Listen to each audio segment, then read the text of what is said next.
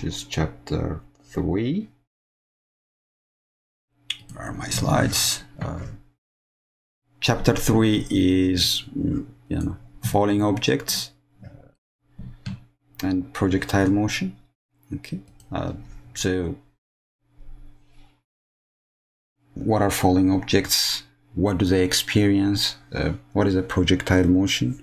How's a falling object's motion is different from the motion that we saw so far? Okay, what are the similarities, and so on and so forth. So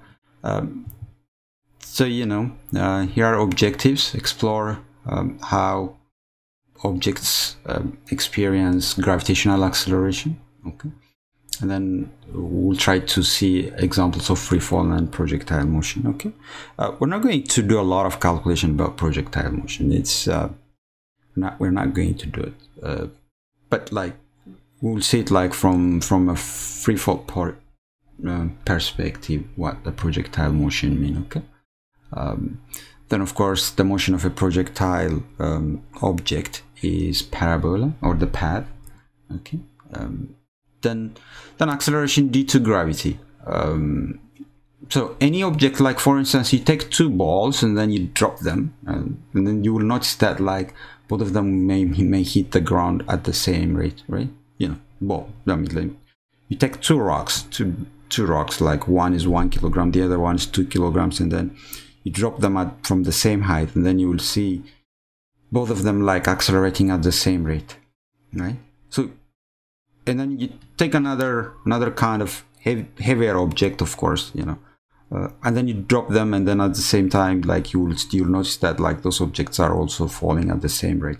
Then you may notice that like, pretty much like any metallic or rock object that you are dropping from your height, they're all hitting the ground at the same rate. Then probably like at the back of your mind you may think like, probably all those objects are moving at the same rate, or their motion is changing at the same rate. Okay, so who's influencing this motion? Who is dictating this motion? It's the Earth. It's the Earth's gravitational pull is dictating the object's motion once it left your hand. Okay, so when you drop it, it leaves your hand, and then it experiences the whole gravitational pull. There's nothing else that controls the motion. It's all about gravitational pull. Okay, I mean, at least for the heavier objects. And then we're coming back to our point. But the thing is, if you hold a rock and let's say a paper, and then you drop both of them, and then you'll notice that the rock hits the ground first. The paper, you will notice that like the paper, especially on its flat side, you'll see it like swaying side to side, right? Side to side, like you just you have a rock, and then the paper like this on its flat side. Okay, so when you both drop those ones, you will see that like the rock is going to hit the ground first. The paper will move to this side, will move to that side. It slows down, just moves like side to side, and then why is that happening? Is it because the Earth is not pulling the paper as strong as the rock, right? So maybe like those things may be explained well. The only reason that like probably if you wrinkle that paper, the paper I was trying to measure, if you fold it and then like it's just you change it to a small ball, and then you drop the rock and that same paper, for sure this time probably the paper and the rock will hit the ground at the same time. You know, the paper was originally flat. You know, in the previous one when I was trying to explain it, like the paper was flat on its flat side, like that, right? And you drop it, it moves sway to side and then slows down. Whereas the rock, it just goes straight. But now this time what you will do is like wrinkle the paper like this. You wrinkle, and then you have the rock. You drop both of them probably at the same time, they will hit the ground. I mean, you haven't changed the paper. That same paper, the only difference is it was flat and then this time it's wrinkled. When it's wrinkled, like it hit the ground pretty much at the same rate as the rock. You know? Why? The mass hasn't changed from here to this. It's the same paper. The only thing is one is wrinkled. The main reason is because this guy, when it's on its flat side, you know, the air resists the flow. I mean, it's falling. There is air resistance. There is air resistance. The air is supporting it. It's like the wings of an aeroplane are supported by air. Like the air is supporting the falling activity of the paper. For that reason, it's not really falling as the way you see it here. So that means it's a drag force provided by the air. The air is resisting it. So what happened is, like, if you conduct the experiment in vacuum, that means in the absence of air, where there is nothing. You see here in this diagram, you have a leaf or a paper, and then probably this is a steel ball. They both drop at the same rate. They hit the floor at the same rate. So that means every object on the surface of the Earth, right, experiences pretty much the same amount of gravitational acceleration. And that gravitational acceleration is equal to this much, 9.8 meters per second squared, or 32 feet per second squared in US customary units. And it's always directed downward. Always, because the center of the Earth is towards the center of the Earth. And the Earth pulls every object towards its center. Okay? So, now, there is a lab, somebody conducted some kind of experiment. Now I'm going just to go through this like pretty fast. And then what happened is, like, they were measuring the time when an object is falling, and at the same time they were recording how much distance it was traveling. Okay. And then by using the distance between the two and dividing it by the time, how long it took, right? Okay. The change in distance divided by the change in time, then, you know, that's how this 24 was calculated. Then you can find the velocity. Okay. And then there you have the velocity and the average time between them. And then if you do some kind of, like, you know, you did a lab experiment yesterday. The first one, like, you know, you plot the time on the x-axis and the speed or the velocity on the y-axis, and then you try to find the slope of that graph, right? So if you do the same thing here, you will notice that, like, the unit of the slope of this graph is going to be what? Right now this is done in centimeter per, it will be centimeter per second, because its y-axis is centimeter per second. So then eventually this unit is going to be centimeter per second squared.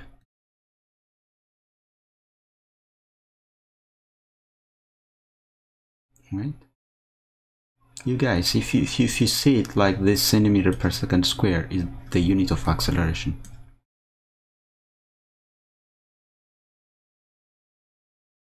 So in this experiment, that you can see that like they find the slope, and the slope turned out to be this much. We already mentioned it like in the theoretical part in the previous slide, that Earth's gravitational acceleration, or any falling object due to gravitational acceleration, experiences an acceleration equivalent to 9.8 meters per second squared. This value slightly changes. This value slightly changes. Changes like you don't experience the same gravity when if you are in New York, like in Manhattan. Okay.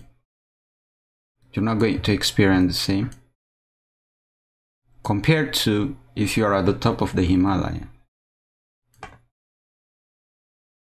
Okay, if this is Mount Everest. This is approximately 9.8 because at sea level, right? Manhattan is an island. It's a flat island, pretty much where ocean level. Whereas here at the top of the Himalaya, it's just like way above from sea level. Gravity is going to be slightly different, slightly lower than 9.8. Okay, why? If you go too further away from the Earth, of course, gravity decreases because the influence of the Earth starts to decrease. We're going to come to this in a little detail like later when we talk about like Newton's gravitational law.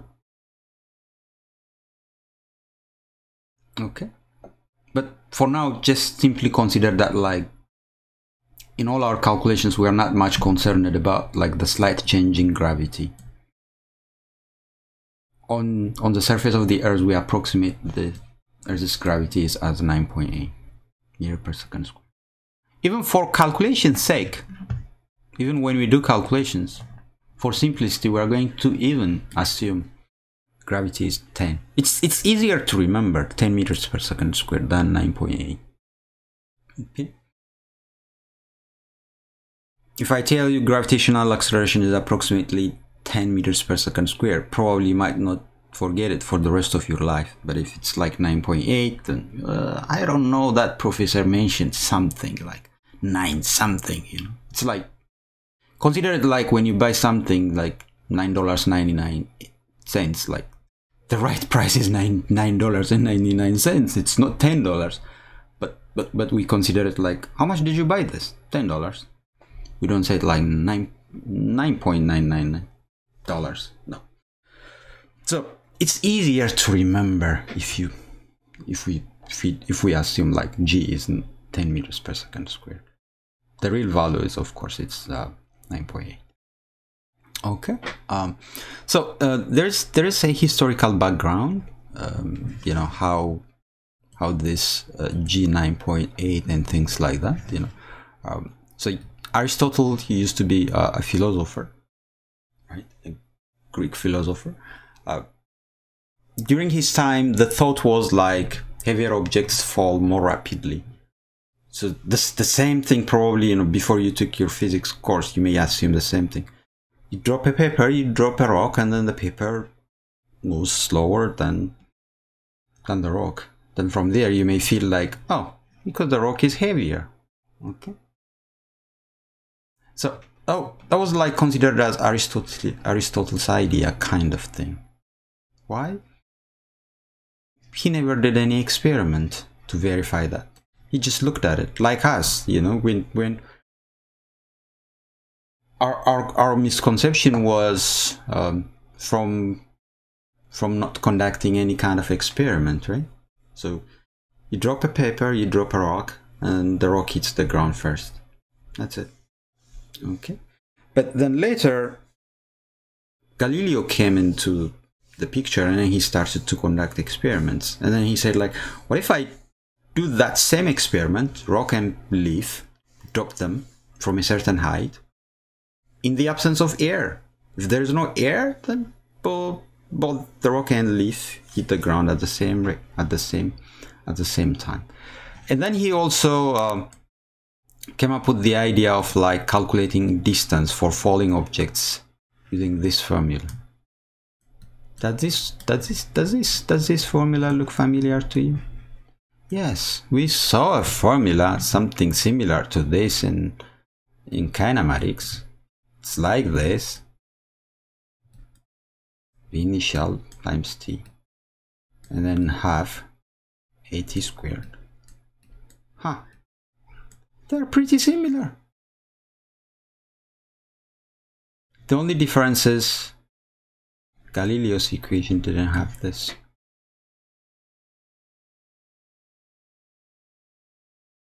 Yes, what if you drop a ball? If you drop a ball, the initial velocity is 0, or a rock. If this is 0, then this whole term will disappear. You see? Pretty much we are using like the same equation that was derived in 16 sum, right? Okay, so that's the theoretical background. Just I wanted to give you.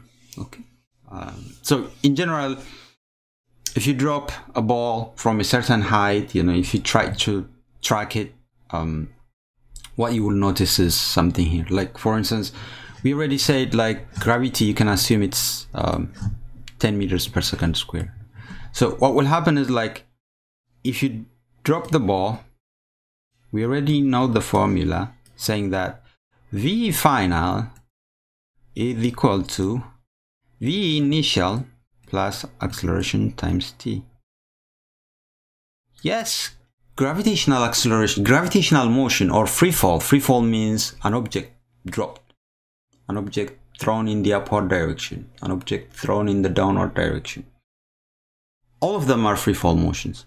When they left your hand, you have no any control of that motion. It's dictated by gravity, and its acceleration is constant, and it's the same as 9.8 or 10 meters per second square. So we already saw a gravitational motion. I mean, a uniform acceleration motion. This thing moved, which is V initial plus acceleration times t. If you drop an object from a certain height, from a cliff or from the top of a building, what happens? Drop means you're not giving it any kind of initial velocity. You just let it go. That means its initial velocity is 0. If the initial velocity is 0, then the final velocity of the object is going to be acceleration times t. This guy will be 0. Keep in mind, this is for an object dropped or released. If the statement says dropped or released, that's what it means. Okay. Then if you see that, then your V final is going to be equal to acceleration is 10 times t for something that's dropped. So that means if you drop an object, after 1 second, its velocity is going to be 10 times 1. After 2 seconds, its velocity will be 10 times 2, 10 times 3, 10 times 4, and so on and so forth. That means it's going to be 10, 20, 30, 40. See how fast that object is moving? 50, 60, and so on and so forth. Okay. So that's what a uniformly accelerated motion looks like, you know. But how about the distance? Whereas the distance is going to follow this formula. Keep in mind, this g doesn't mean anything. This means the 10, the gravitational acceleration. Okay, that's the same formula. The only difference, we put g here because it's a free fall motion. On the other hand, the distance varies a little slightly different. It follows a 0 at when time is 0 when you drop it. After 1 second, it's 5. After 2 seconds, 20. After 3 seconds, I'm going for comparison. I'll put the velocity here. for a dropped object, right? We already said it. Like when it's 0, it's 0. When it's 1, 10. When it's 2, 20. When it's 3, 30. When it's 4, 40. 50, 60. You can see the difference here. The distance is varying with t squared, whereas the velocity is just varying with times t. You see, it starts slow, but it picks up. So in general, like, we'll come to that a little later. This one is a rapidly falling object. Like at some point, like the speed it moves in downward direction, it just becomes so tremendous. Look, 50. The difference is like 95 meters per second. After 10 seconds, an object starts to fall 95 meters in 1 second. But after 10 seconds, its velocity is 100 meters per second, right? Because, you know, you can see the pattern. 10, 20, 30, 40, 50, 60, 70, 80, 90, 20. Okay. So, in general, like, you know, when an object falls, the way it experiences, the motion it experiences, when you compare the velocity changes like by 10 every second passes. Whereas the distance it traveled is half times acceleration times t squared. There's a t squared, and then that makes it like, you know, some kind of motion. Like, I mean, it's like, you know, if you try to graph it, for instance, the velocity is like this. It goes like, increases 10, 20, 30. It's like, you know, you're climbing a mountain. That's like this. If this is like, you know, if this is the time and if this is the velocity. But if you see how the distance varies, the distance starts with 0. It starts slow at the beginning. But after a few seconds, it starts like to move very rapidly. That's why, like, we were trying to say a parabola motion. You know, something at the beginning, like the very introductory item that mentioned parabola. That's why, like, we were saying a projectile motion is a parabolic motion somehow. Okay, so it follows like, this is an equation of like a quadratic equation, right? Because you have half times at squared. That's your distance. I don't know if you remember any of your algebra class. Okay, so this is like more for a parabola, whereas this is like just, it follows acceleration times t. It's a linear equation. Okay, this is just to give you, like, you know, I don't usually like just to jump in and solve problems and run away. Just wanted to give you like some idea of like what is happening behind all those calculations. Sometimes the calculations are probably the easiest parts. Like, you know, it is good. Like, at the same time, you try to solve things as well. Okay. So after having said that, like, in your textbook, I want to solve 2 examples. Then the examples are here. It's E1 and E2. So E1 states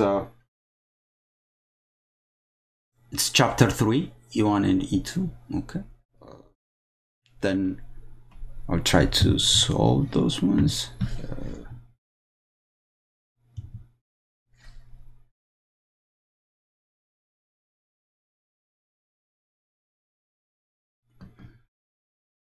Well, the recording of this class, it's being recorded on Blackboard. At the same time, I'm recording it, and then most likely I will also post it on YouTube.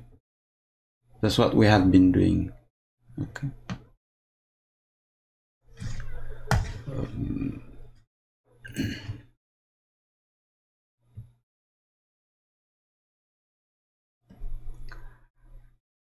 Marco, yes, the answer is yes. Any 2 points, you pick any 2 points on the graph. I know which graph you are referring to. The gravitational calculation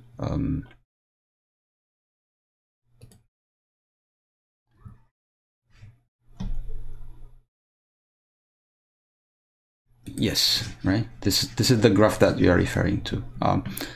Yeah. You're welcome. So you pick any 2 points, then you'll have the same value. Okay. Perfect. Any other question before I go ahead and then solve those two problems for you? So Jonathan, the recordings are available like in Blackboard, within Blackboard Collaborate, and they will also be posted on YouTube. Okay, and then I will send the link as soon as they are ready.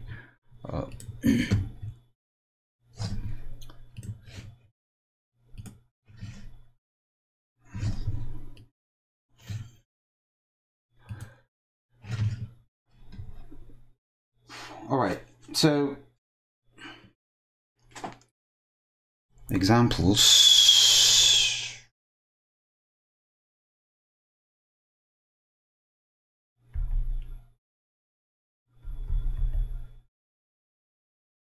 The first problem states the following. For the exercises in this chapter, use the approximate value of g equals 10 meters per second square for the acceleration due to gravity. So anything acceleration is 10 meters per second squared. You're required to assume 10 meters per second squared. It means forget the 9.8. Okay, acceleration is vector. You know, remember that. When we try to solve problems, we are going to see like sometimes you may need to use -10. But let's start with the simple questions, and we'll talk about those ones later. So the problem states E1 states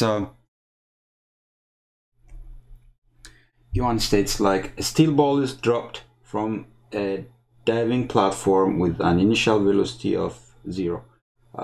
So it says literally dropped. Okay. So the problem is like dropped. Okay.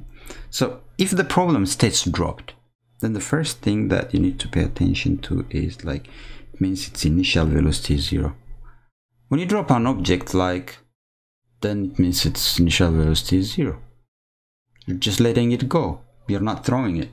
Okay. So now the question is like, using the approximate value of g, 10 meters per second squared, what is the velocity of the ball 0.7 seconds after its release? So those are your given parameters. Now your time is 0.7 seconds. Then now what are you required? V final. Okay, V final. So this is a uniformly accelerated motion, and an accelerated motion, if there is an acceleration, then there's a formula, set of formula that I gave you to use. So final velocity is equal to v initial plus acceleration times t. Okay. So you have v final, you have the initial velocity, which is 0 because the ball is dropped, plus your acceleration, which is 10, multiplied by t, which is 0.7 seconds. Okay. So note that in this particular problem, what we're assuming is then 10 times 0.7 is going to be 7. And the SI unit of velocity is meter per second. Therefore, your answer is 7 meters per second. Okay. So keep in mind, in this particular problem, there wasn't really much interest in to use a negative value for acceleration or something like that. I haven't talked about this. Why? Because we're literally assuming here our just literal assumption is down positive. Okay? what we're assuming is like when the ball is being dropped, we're assuming that like that downward motion is positive. It's a positive motion, like, that's how your textbook also dictates it. Like sometimes, okay, you have to express your assumption. Why? Because what if the ball was thrown in the upward direction? What are you going to do? Are you going to use the same formula? Just simply lump everything together, like as if acceleration is positive when it goes down and acceleration is negative when it goes up? Or as if like velocity is positive when it goes down and velocity is negative when it goes up, or something like that? Or velocity is always positive now, no matter what? That makes it really a little more complicated. But for now, what we're trying to find is like, just find the final velocity, assuming that like that downward motion is positive. Because velocity is a scalar quantity, acceleration is a scalar quantity, and then if the object is moving in the upward direction, and it may mean something different. Different from what? Different from the object falling. Okay, so you throw an object in the upward direction, and he's throwing an object in the downward direction. Let's assume this velocity is 10 meters per second. Same 10 meters per second. Do those two things mean the same thing? It's the same. It's like you're walking in this direction and then you are claiming that like, well, I'm moving in the west direction. No, two things are different. Like if I'm moving 10 meters per second in the east, it's not the same as if I'm moving 10 meters per second in the west, if direction is significant. And in velocity and acceleration, direction is significant. It's important. All right. But for now, just we're going to come to that, like when we talk about what if the object is being thrown? What if the object is dropped? That kind of understanding. So then for part B, it says, what is the velocity after 1.4 seconds? So B is the same problem, but now the time is 1.4 seconds. So the solution is the same. You will still apply final velocity, assuming that down is positive, at. Then your V final is going to be, the initial is 0 again, acceleration again, it's going to be 10. The time is 1.4 seconds. Everything is in SI unit, so I'm not worried about the unit right now. So it's 40 meters per second. So that's your answer. Okay, so E2 from that same set of problem, still our assumption is like down is positive, the object is moving down, and then an acceleration is definitely it's positive too. Okay, now E2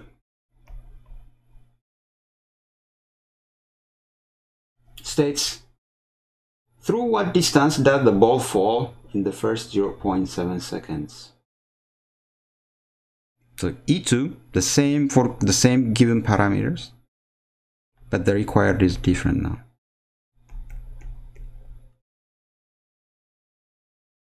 Your required is now, what is your distance while your time is 0.7 seconds? Okay, that means like you are dropping the ball, let's say from a certain height, and you're dropping it. Drop means initial velocity, as we said, it's 0.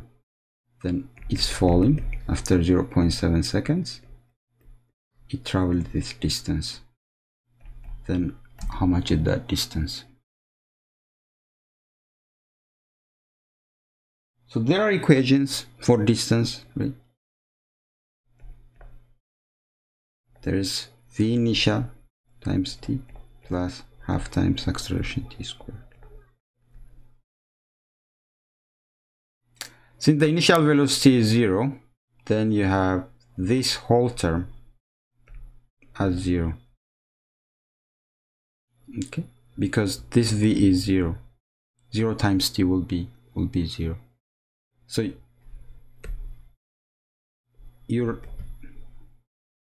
better version of the equation will be d equals at squared. For a falling object, you can use this formula. It's pretty straightforward. If it says like an object dropped or released from a certain height, then that's it. Half acceleration 10 times squared 0.4. Is it 0.4 or 7? 0.7.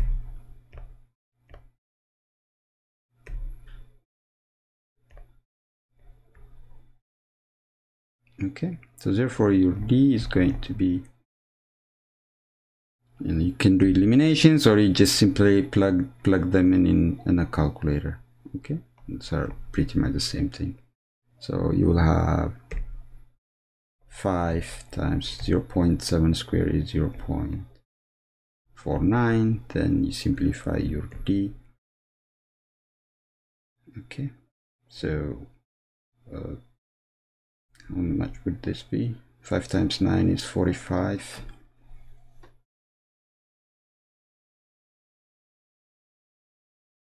Okay, so this much meter. Okay, that's how you approach it. That's how you'll be able to calculate. Okay.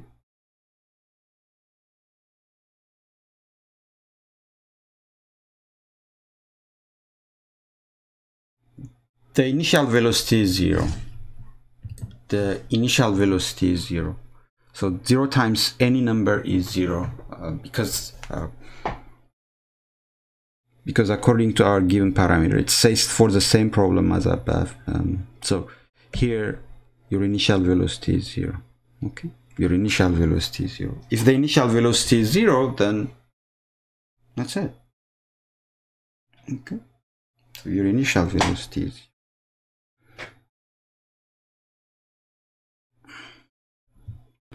And I want you to do for like find d for t equals 1.4. What is d? For that same problem, like initial velocity is 0 and the ball is dropped. Okay, you know what dropped mean? That means initial velocity is 0. Okay, then find d. I'm going to give you 2 minutes. The unit is meter. So then your distance is 9.8. Okay, yeah, so it's a simple application of the equation again. Then your d will be is equal to half times at squared, right? Then half times a is 10, you need to use 10, t squared, which is 1.4 squared. Yes, for if it is a freely falling object, use 10. Okay. Yes, the negative thingy, we're going to come to that point when you will use it, because now we are assuming falling objects are fall. Yeah, just if we use in some instances like the opposite of 10, then it's going to be negative 10. Okay. All right. Yes. That's fine. If you guys already get used to use 9.8, that's perfectly fine too. Okay, so we're halfway through the class, so the usual 5 minutes break. Okay, 5. You know, I said 5. You know,